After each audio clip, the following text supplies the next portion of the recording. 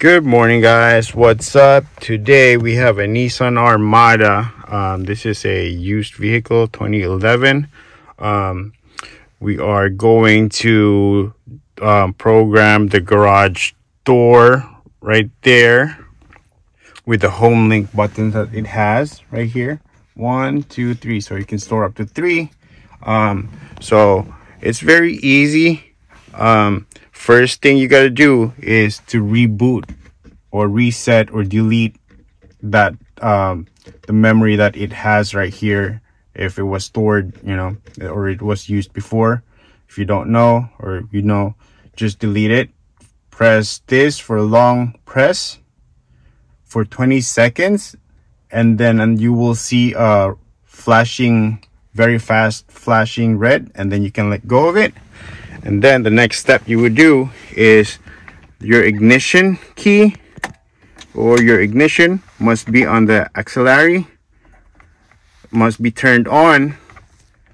All right, must be turned on. And after that, now you can use your clicker.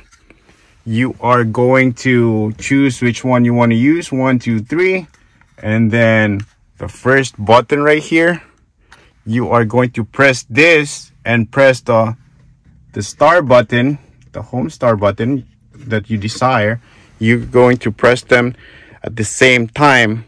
Press and hold them for up to 90 seconds, or when you see this one flashing, this light right here, once you see it flashing really fast, then you can let go of it and then press it again, and then that should work. See, testing. There, the garage is closing. You press it again. Close. That's the finished product or program. All right, that's the video for the Homelink garage door opener programming. Please like and subscribe. Thanks for watching.